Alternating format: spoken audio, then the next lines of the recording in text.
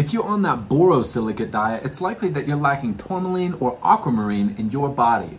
Let's go find some. That is a barrel nodule right here. And here's another one.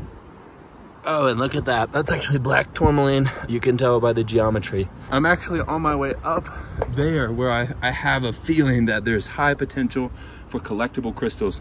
Magma has permeated perpendicular, regionally bake all of that sediment. Whole ladder of pegmatites. Look at these.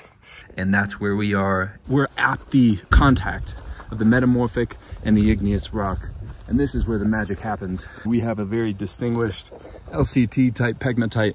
This is tourmaline. That's a termination of tourmaline.